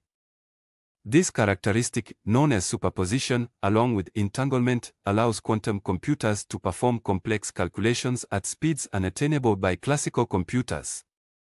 Traditionally, quantum states are represented using complex numbers. By integrating these complex numbers into the decimal system, we can develop a more unified and intuitive framework for representing quantum states. This could simplify the mathematical models used in quantum algorithms, making them more accessible and easier to understand. Quantum error correction is a critical challenge in the development of reliable quantum computers. The novel system of representing complex numbers with a modified place value system and natural logarithms could lead to more robust error-correcting codes. These codes would leverage the hierarchical and logarithmic structure to detect and correct errors more efficiently, enhancing the stability and reliability of quantum computations. Quantum algorithms, such as Shor's algorithm for factoring large numbers and Grover's algorithm for searching unsorted databases, rely heavily on complex number computations. By integrating complex numbers with the decimal system, we can streamline these algorithms, potentially leading to faster and more efficient computations. This integration could also facilitate the development of new quantum algorithms that leverage the unique properties of the simplex number system. Artificial intelligence, particularly in areas like machine learning and neural networks, relies on complex mathematical operations to process and analyze vast amounts of data. The integration of complex numbers with the decimal system can enhance these operations in several ways. Neural networks often use complex numbers to model certain types of data and relationships. By adopting the integrated complex decimal system, we can develop more advanced neural network architectures that are capable of handling complex data more efficiently. This could lead to improvements in tasks such as image recognition, natural language processing, and predictive analytics. The hierarchical and logarithmic structure of the integrated system allows for a more nuanced representation of data. This can improve the way AI models interpret and process information, leading to more accurate predictions and insights. For instance, in the realm of deep learning, this system could enhance the way features are extracted and weighted, resulting in more robust models. Machine learning algorithms, such as gradient descent, rely on complex number calculations to optimize model parameters. The new framework can simplify these calculations, making the optimization process more efficient. This could lead to faster training times and more accurate models, accelerating the development and deployment of AI technologies. One of the most exciting possibilities is the creation of a unified mathematical framework that seamlessly integrates AI and quantum computing. By leveraging the integrated complex decimal system, we can develop hybrid quantum classical algorithms that combine the strengths of both paradigms. This could lead to breakthroughs in fields like quantum machine learning, where quantum computers enhance the capabilities of classical AI models. The integration of complex numbers with the decimal number system represents a bold and innovative step towards advancing quantum computing and artificial intelligence. By providing a more intuitive, robust, and efficient mathematical framework, this novel concept has the potential to unlock new possibilities and drive transformative advancements in these fields. As we continue to explore and refine this integration, we can look forward to a future where the boundaries of computation and intelligence are continually expanded, leading to a deeper understanding of the universe and more powerful technological tools. Thank you for your attention, and I look forward to engaging in further discussions on the exciting potential of this groundbreaking idea. The integration of complex numbers with the decimal number system offers a revolutionary framework that can transform various fields, including human disease drug development, genetic modification, and cancer treatment. By merging these mathematical systems, we can enhance computational models, improve data analysis, and develop innovative approaches to tackle some of the most challenging problems in medicine and biotechnology. The process of drug development is intricate and time-consuming, requiring precise modeling and analysis of biological systems and molecular interactions. The integrated complex decimal system can significantly impact this field in several ways. Computational models used in pharmacology often rely on complex numbers to simulate the behavior of drugs within the human body. By integrating complex numbers with the decimal system, we can develop more accurate and efficient models. This can improve the prediction of drug behavior, including absorption, distribution, metabolism, and excretion, ADME, leading to faster and more reliable drug development processes. Molecular dynamics simulations are essential for understanding the interactions between drugs and their target proteins. The novel framework can simplify these simulations by providing a more intuitive representation of molecular interactions. This can enhance our ability to identify potential drug candidates and optimize their efficacy and safety. The hierarchical and logarithmic structure of the integrated system allows for more efficient data analysis and pattern recognition. This can expedite the identification of promising drug compounds from large datasets, reducing the time and cost associated with drug discovery. Genetic modification involves altering the genetic material of organisms to achieve desired traits. The integration of complex numbers with the decimal system can advance this field by improving the precision and efficiency of genetic engineering techniques. Gene editing technologies, such as CRISPR-Cas9, rely on precise targeting and modification of specific DNA sequences. The new mathematical framework can enhance the algorithms used to design and optimize guide RNAs, increasing the accuracy and efficiency of gene editing. Genetic modification requires the analysis of vast amounts of genomic data. The integrated system can streamline this analysis, allowing researchers to identify genetic variations and their functional impacts more efficiently. This can accelerate the development of genetically modified organisms with desired traits such as disease resistance or improved nutritional content.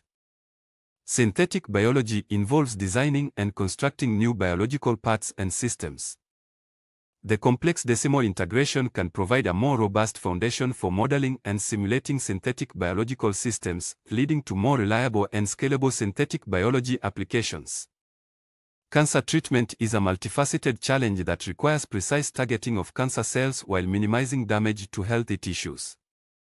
The novel mathematical framework can significantly contribute to the development of more effective and personalized cancer therapies. The integration of complex numbers with the decimal number system holds the potential to revolutionize human disease drug development, genetic modification, and cancer treatment. By providing a more intuitive, robust, and efficient mathematical framework, this novel concept can enhance computational models, improve data analysis, and lead to innovative approaches in medicine and biotechnology. As we continue to explore and refine this integration, we can look forward to groundbreaking advancements that improve human health and well-being. Thank you for your attention, and I am excited to engage in further discussions on the transformative potential of this groundbreaking idea. The integration of complex numbers with the decimal number system, hereby termed the simplex number system, represents a revolutionary framework that can significantly advance various fields.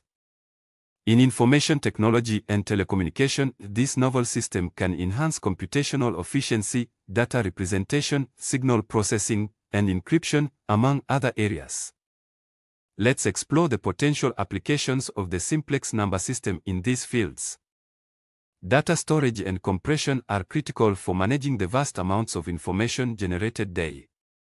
The simplex number system can provide a more efficient representation of complex data, reducing storage requirements and improving compression algorithms.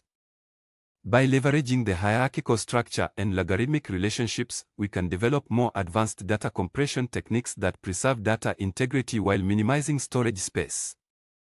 Many algorithms in computer science, such as those used in graphics processing, machine learning, and numerical analysis, involve complex number calculations. The simplex number system can streamline these computations, leading to faster and more efficient algorithms. This improvement can enhance the performance of various applications, from rendering high-quality graphics to training deep learning models. Cryptographic algorithms rely on complex mathematical operations to secure data. The simplex number system can introduce new methods for encryption and decryption, leveraging the unique properties of the integrated complex decimal framework. This can enhance the security of digital communications and transactions, making it more difficult for malicious actors to breach cryptographic defenses. Error detection and correction are essential for maintaining data integrity in digital systems. The simplex number system can improve the design of error-correcting codes, such as Reed-Solomon and LDPC codes, by providing a more robust mathematical foundation. This can enhance the reliability of data transmission and storage, reducing the likelihood of data corruption and loss. Signal processing is at the heart of telecommunication, involving the manipulation and analysis of signals to transmit information. The simplex number system can enhance digital signal processing (DSP) algorithms by providing a more intuitive representation of complex signals. This can lead to more efficient filtering, modulation, and demodulation techniques, improving the quality and reliability of communication systems. Channel coding techniques, such as error-correcting codes, are crucial for maintaining the integrity of transmitted data. The hierarchical and logarithmic structure of the simplex number system can improve the design of these codes, making them more efficient at detecting and correcting errors. This can enhance the performance of communication channels, particularly in noisy environments. Modulation schemes such as quadrature amplitude modulation, QAM, and phase shift keying, PSK, rely on complex number operations to encode data onto carrier waves. The simplex number system can introduce new modulation techniques that leverage its unique properties, potentially increasing the data throughput and robustness of communication systems. Telecommunication networks rely on complex algorithms to manage data traffic, allocate resources, and optimize performance. The simplex number system can enhance these algorithms, leading to more efficient network management and improved quality of service, QoS. This can result in faster data transfer rates, reduced latency, and better overall network performance. Multiple input, multiple output, MIMO, and orthogonal frequency division multiplexing, OFDM, are key technologies in modern wireless communication systems, including 4G and 5G networks. These technologies rely on complex number operations for signal processing and channel estimation. The simplex number system can optimize these processes, improving the performance and capacity of wireless networks. The simplex number system offers a transformative approach to handling complex numbers, providing a more intuitive, robust, and efficient mathematical framework. In the fields of information technology and telecommunication, this system can significantly enhance data storage, computational algorithms, cryptography, signal processing, channel coding, modulation schemes, and network optimization. By adopting the simplex number system, we can unlock new possibilities and drive advancements that will shape the future of digital communication and technology. Thank you for your attention, and I look forward to exploring the transformative potential of the simplex number system with you. The integration of complex numbers with the decimal number system, termed the simplex number system, provides a transformative mathematical framework. This system can significantly impact weather forecasting and climate control by enhancing data analysis, modeling, and prediction capabilities. Let's explore the potential applications of the simplex number system in these critical fields. Numerical weather prediction models rely on complex mathematical equations to simulate atmospheric conditions. The simplex number system can streamline these equations, making computations more efficient and accurate. This can lead to improved short-term and long-term weather forecasts, providing more reliable information for disaster preparedness and resource management. Data assimilation involves integrating observational data into weather models to improve their accuracy. The hierarchical and logarithmic structure of the simplex number system can enhance data assimilation techniques by providing a more precise representation of complex data sets. This can result in better initial conditions for weather models, leading to more accurate predictions. Climate models simulate the long-term behavior of the Earth's climate system. By incorporating the simplex number system, these models can better capture the intricate interactions between the atmosphere, oceans, and land surfaces. This can improve our understanding of climate change and its impacts, aiding in the development of effective mitigation and adaptation strategies. Remote sensing technologies, such as satellites and radar, generate vast amounts of data that need to be processed and analyzed. The simplex number system can optimize these processes, enabling more efficient extraction of meaningful information from raw data. This can enhance the accuracy and timeliness of weather forecasts and climate monitoring. Geoengineering involves deliberate interventions in the Earth's climate system to mitigate the effects of climate change. The simplex number system can provide more accurate and reliable models for evaluating the potential impacts of geoengineering techniques such as solar radiation management and carbon dioxide removal. This can inform decision-making and policy development in this controversial field. Effective climate control requires continuous monitoring of environmental variables such as greenhouse gas concentrations, temperature, and humidity. The simplex number system can improve the analysis of environmental data, providing more detailed and accurate information on the state of the climate. This can support efforts to manage and control climate-related phenomena. Long-term climate predictions are essential for understanding future climate scenarios and planning mitigation strategies. The simplex number system can enhance the performance of climate prediction models by providing a more robust mathematical foundation. This can lead to more reliable projections of climate change impacts, supporting global efforts to address this critical issue. Effective climate control requires optimal management of natural resources, such as water and energy. The simplex number system can enhance resource management algorithms by providing more accurate and efficient models. This can support sustainable practices and improve resilience to climate-related challenges, such as droughts and extreme weather events. The simplex number system offers a revolutionary approach to handling complex numbers, providing a more intuitive, robust, and efficient mathematical framework. In the fields of weather forecasting and climate control, this system can significantly enhance data analysis, numerical weather prediction, climate modeling, remote sensing data processing, geoengineering models, environmental monitoring, climate prediction models, and resource management. By adopting the simplex number system, we can unlock new possibilities and drive advancements that will improve our ability to predict, monitor, and manage the impacts of weather and climate. Thank you for your attention, and I look forward to exploring the transformative potential of the simplex number system with you. A Type 2 civilization, according to the Kardashev scale, is a society that has harnessed the full energy potential of its star.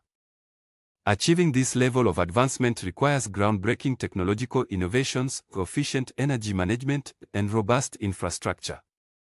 The integration of complex numbers with the decimal system, termed the simplex number system, can play a pivotal role in this journey. Here, we explore how the simplex number system can contribute to humanity's progression towards becoming a Type 2 civilization. The construction of a Dyson sphere, a hypothetical megastructure that encompasses a star to capture its energy, requires advanced engineering and precise calculations. The simplex number system can streamline the complex computations involved in designing and constructing such structures. By enhancing the accuracy and efficiency of these models, we can optimize the materials and techniques used, making the concept of harvesting stellar energy more feasible. Storing the immense energy harvested from a star demands advanced energy storage solutions. The simplex number system can improve the design and efficiency of these storage systems by providing more accurate models for energy conversion and storage dynamics. This can lead to the development of high-capacity, durable energy storage technologies that can sustain a Type 2 civilization's energy needs.